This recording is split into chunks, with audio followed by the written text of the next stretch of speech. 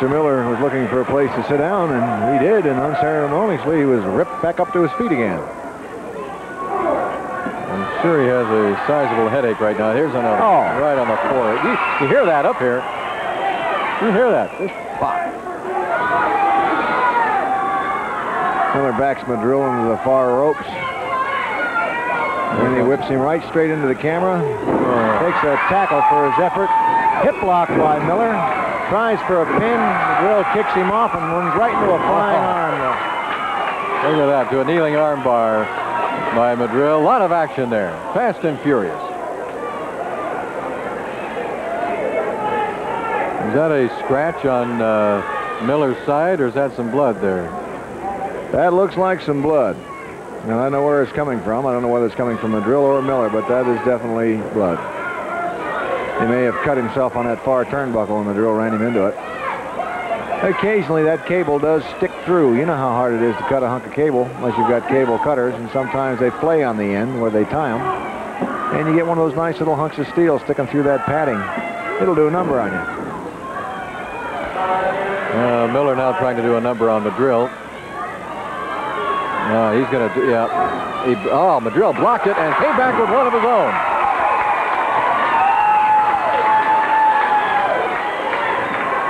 Miller was going to try to pop Al, and Madril blocked the shot and popped him one of his own.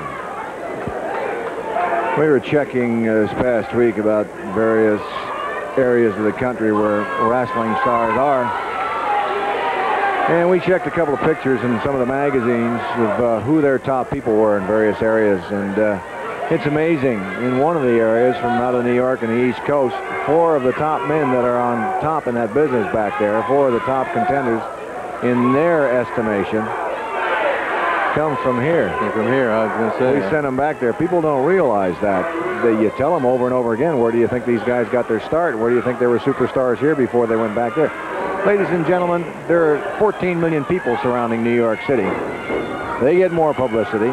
They get more magazine coverage than we do out here on the West Coast in Portland, Oregon. The simple reason there's millions of them and hundreds of thousands of us.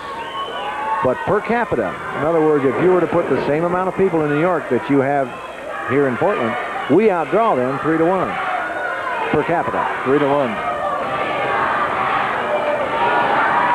That's fan participation. And as far as bringing out stars, the list is infinitesimal. Just take a look around the nation and you'll see people that were in here where they got their start before they went back east. I'm sure Jimmy Snuka was on that list, and you sent him back there. Jesse Ventura, Adrian Adonis.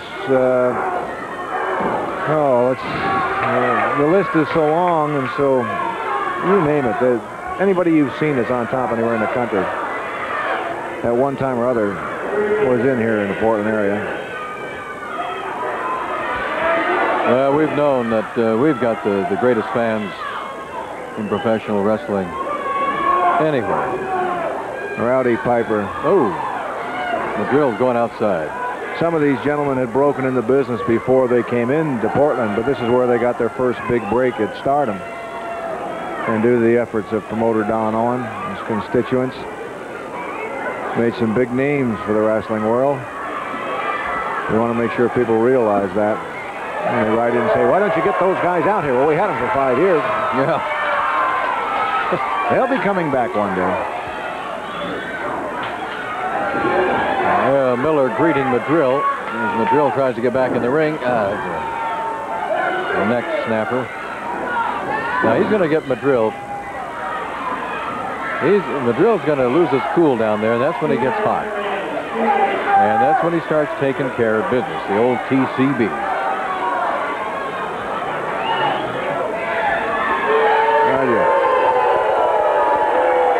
My director talks to me sometimes, folks, and I hear these voices in my ear, and if you hear me saying Roger, it's confirming something. I have to tell you, he thinks he's a 747 pilot.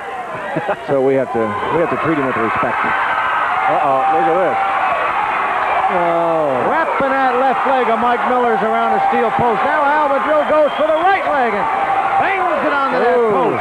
Miller 10 bars counting. There's a hard right hand by Supermex. Miller may not have a leg to stand on now. Both of them wrapped around that post. Miller in a lot of pain, and I think it's going to be a little bit more. There's a, oh, Madril working on that forehead. That. You think Miller knows where he is right now? He's having a hard time, but don't count Mike Miller out. He's a big man. There's a flying tackle by Madril. Madril came for a count. We only get a 2 out of that one. Madril came flying halfway across the ring, smashed Miller. There's an ear knocker. That sets Miller back. He's trying for a pin again. He's taking care of business right now, Madril. He's having some business take care of him. There's a whip and the rope. Look at that. There's a victory roll. We have a 2 count. Miller claps those shins across Al Madril's ears. Let's stop that onslaught. There's a small package by Al Madril. Miller got out of that one again. Gracious, gracious. This is a tremendous match. Miller's big. He's tough. Both these men are. Oh, there's a rake right across the face. The forearm. Now both men working on each other as the bell rings. Time limit draw. Mike Miller and Al Madril, they're still going at it. Battling to a draw in our second match tonight. Look at that. They're still going. They may be going when we come back, and we will be back right after this timeout.